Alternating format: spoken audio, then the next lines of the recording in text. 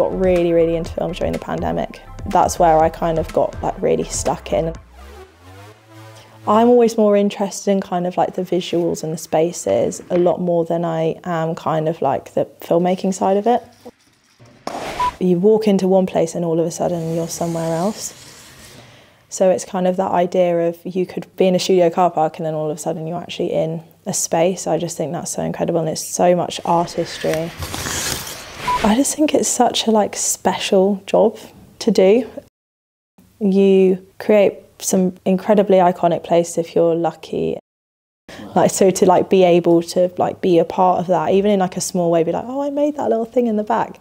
I think that that's just so interesting and cool and unique.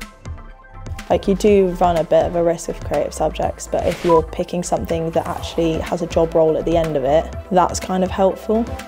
But 99% of the time you're doing something more interesting than someone who's in an office. That's like the way that I equate it. It's like, if you can make it work, you'll have a really good time.